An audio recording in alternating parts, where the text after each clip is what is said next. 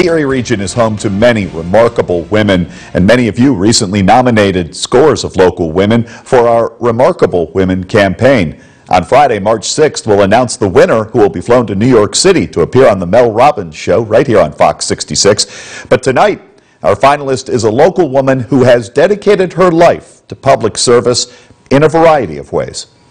That's okay. She's resilient, a fighter, and caring. 29-year-old Megan Crotty has devoted her life to community service. Crotty, or a firefighter. I am a fifth-generation firefighter. Spent so much time with my dad in the fire station growing up, and got involved myself as soon as I was able to.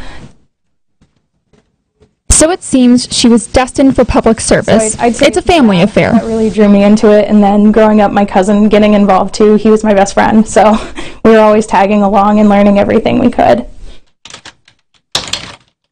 The day before she turned 18, Megan's cousin Mike, also a Lawrence Park volunteer fireman, died on duty. That's when her desire to service changed to medicine. She spent 6 years as a registered nurse and then decided to become a trauma surgeon. She's now completing her final year of medical school at LeCom.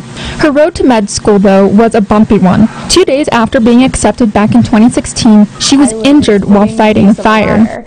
And the firefighter with the hose line at the top of the ladder was blown off due to a water hammer in the line, and he fell off at a pretty good speed and landed on my head. She had back surgery and worked hard to start medical school.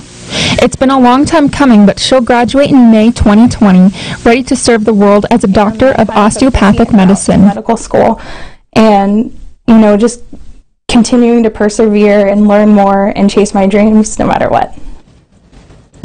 Emma Rose Lewis, Fox 66 News.